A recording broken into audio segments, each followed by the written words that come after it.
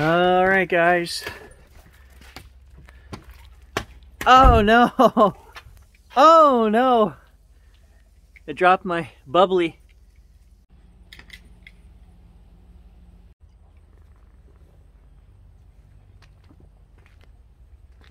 We'll fix it. I just have to drink below the level of where it was spraying out of. Anyway, today's adventure, I'm going to meet Stan. We have a 300-year-old portage that we want to check out. We're not sure if the road to get in there, if we need my four-wheeler, or if we can drive a vehicle. So it's way down the highway, and we're going to go check that out. And within a few kilometers of there, we also know of some bunkhouses from the 1930s that were used by the highway workers. When they built the highway, the workers stayed there. So we want to maybe swing the detectors a little bit around those 1930 bunkies and check out the old road that's going to lead to Voyageur goodies in a future video. So come and join Gage, Stan, and I, and let's do this.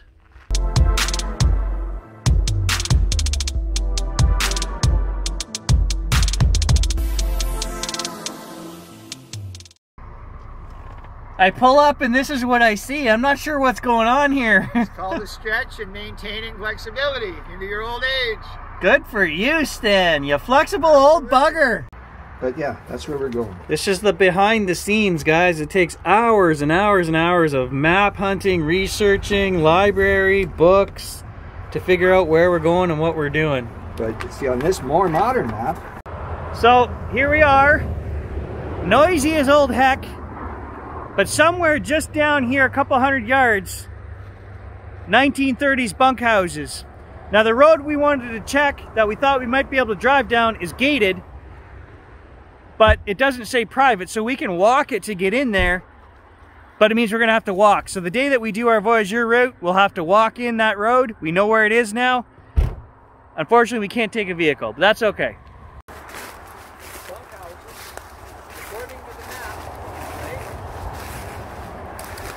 Almost looks like a road right here. Oh, there is a road. Okay. So somewhere off of this road, how many buildings?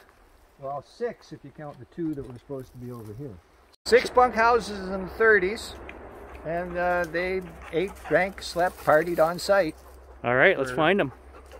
And I imagine there's a bottle dump back there somewhere. They threw them all in the river. Well, we'll see if we can find it. Yeah, maybe in the river. Might be bottles in the river. So as Stan says, you want to find the place where they congregated at night, sat around the campfire, where they did their laundry down at the river, where they swam. You know, 1930s, there wasn't TV. They were sitting around campfires at night. So, all right, we're going to just start swinging right here and see what we can find. Gage approves of this site.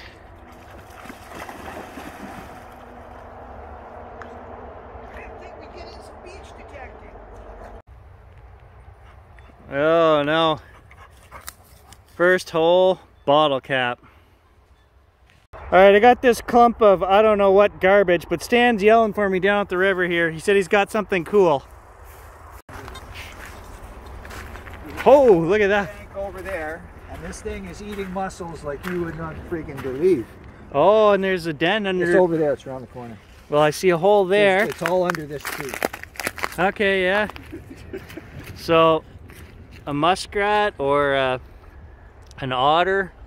You dug this out, you can freshwater treats, but look at all the beach here. There's signals everywhere. I just got a little lead thing. And check out the old Coke bottle. I mean, I haven't even been in the water. It's just kind of washed out. What year is that? It looks pretty old. Oh, that, 30s, yeah, that's 30s, I'd say. All right, I've got a coin here. Just a penny, but how old is it? Well, 1965, so not that old. Well, I can see some kind of shelter over there on the far side of the river.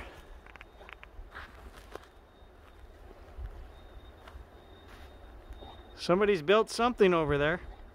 So I just found a tube of something here and I unraveled it and it says, for external use only.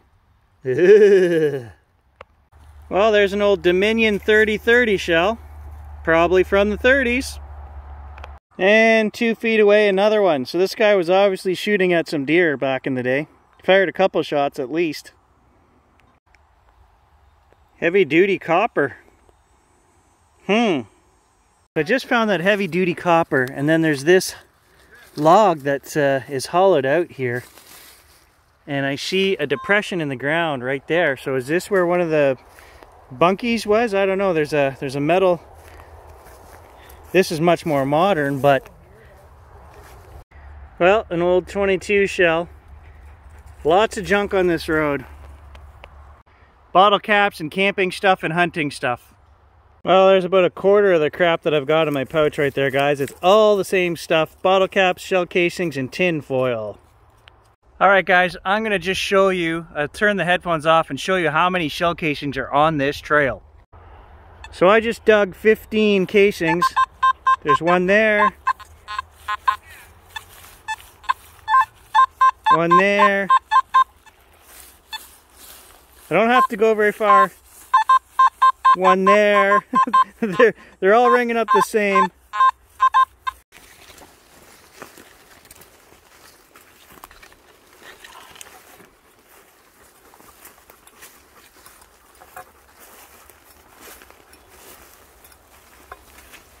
Alright, I'm calling it, guys. Officially, no treasure in this location.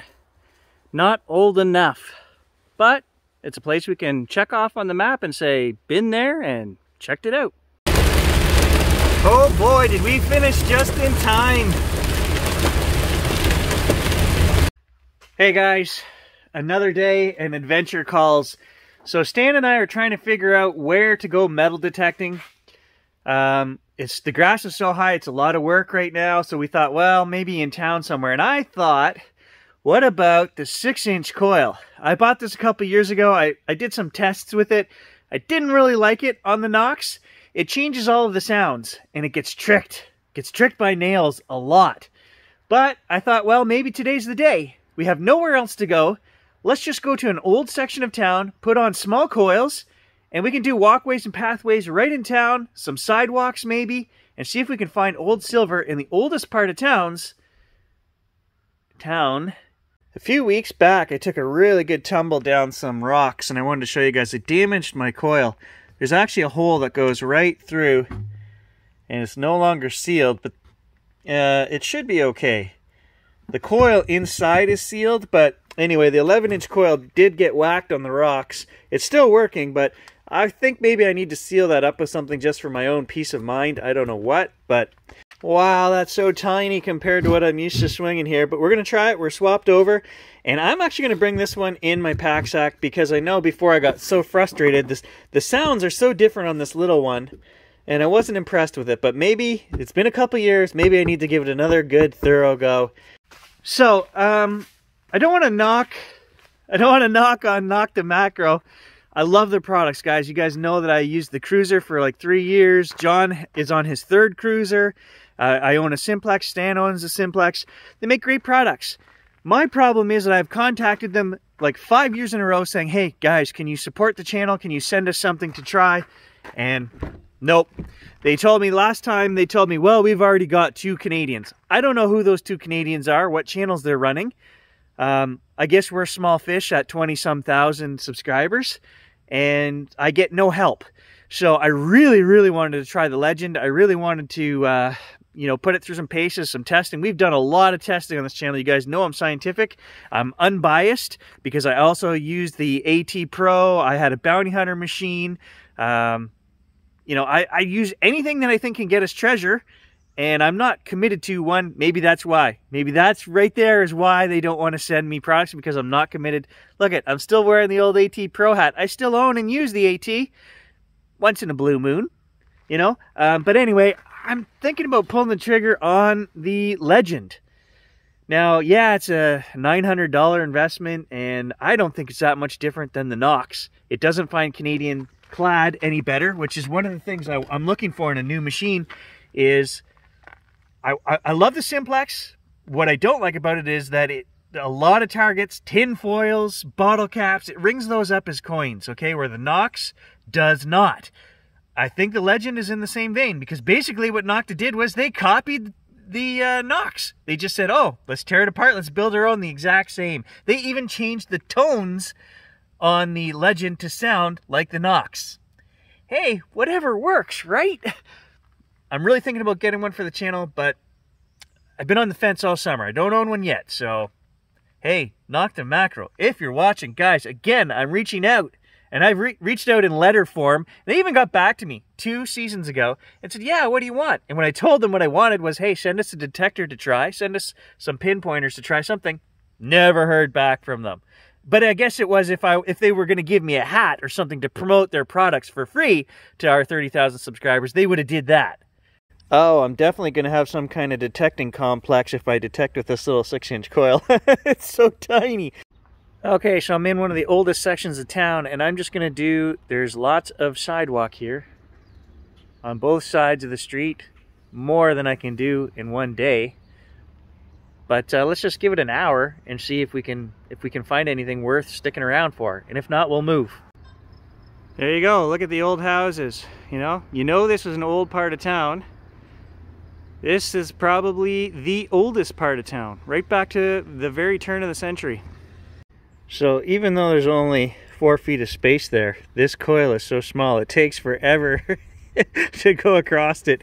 You would cover that in 3 seconds with the 11-inch coil. But it's cool, we're gonna stick with it, we're gonna try it today. All right, so we'll document all of these today because we're using the small coil. That was ringing up 35. And I don't know if it's part of a big old nut of some kind that's broken, I'm not sure. But that would be a silver coin signal on the bigger coil. Okay, 14, I was expecting a pull tab, but it's actually foil. Okay, solid 23 was a penny. That's normal, that's in the right range, even with the big coil. So, okay, so we got an old salt and pepper shaker top, another penny, and a piece of copper. I think he stalks me. Follows me on YouTube. Heavy duty zip pull right there. That's heavy. So I really have to remember to slow my swing down. If I'm doing my normal swing with my 11-inch coil, it's just way too fast. Some kind of fastener. Okay, so a rusty old nail that did ring up into the 30s, but it was down into the 20s, 30s, it was all over, so I knew it wasn't a coin. Hey, solid 24, and it was right down in there on the side of the sidewalk. Heavy brass fitting, ringing up solid 28. And to prove my point, look at how fast Stan can cover the same sidewalk with his coil on the Simplex. He's moving at about 6 times the speed that I am with that little coil. Okay, so we talked about the 6-inch coil before, guys, and really, the only places I can see it being an advantage are somewhere like heavy bush where you got to go between trees, or underwater, okay, because it's going to move much easier through the water, or along an old fence line or something that the 11-inch coil is just going to scream from 3 feet away that you can't get to.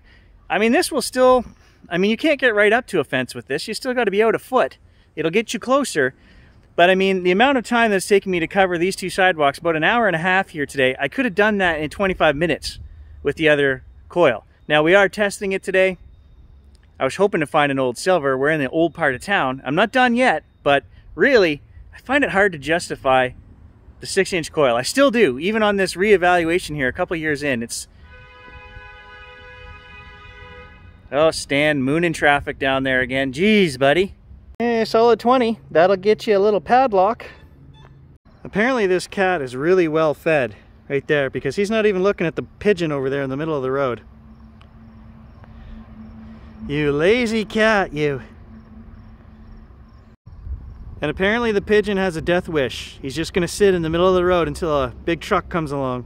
Well, that's shaving cream in a tube. So that's an older one. That's before my time. Okay guys, my last thoughts on the 6-inch coil here. I thought of one other place you might want to try using this, and that would be for kids. If you were out detecting with kids, you know, depending on their size and age, this is very easy for them to swing. And the other place, maybe a really trashy area, but I don't think so. Because in those trashy areas, I do just fine with my 11-inch DD coil. Yeah, sometimes you got to dig a little bit extra garbage, but you're going to dig it anyway. So it's not like this thing is going to, you know, go right through there and pinpoint only the good stuff. It's not. So I can't say that that would be a justification, but definitely water, definitely for kids, and definitely in a tight confined space between fences or something like that. That's about the only places I would say that that is maybe worth thinking about. But 98% of the time, guys, I do just fine with my 11-inch coil. It's hot. I'm out of here. Thanks for watching.